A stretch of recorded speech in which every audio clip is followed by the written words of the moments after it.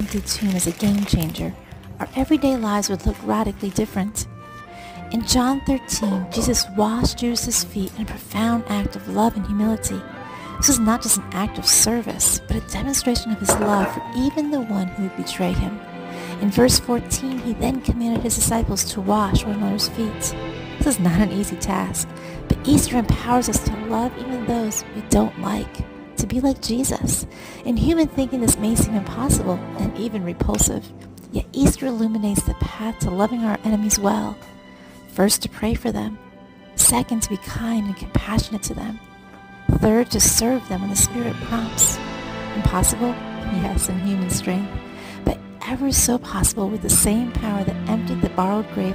Fast forward to today, when Easter spills into our daily lives, where we can utilize the power of the resurrected Christ to help us live extraordinary lives, even with our enemies.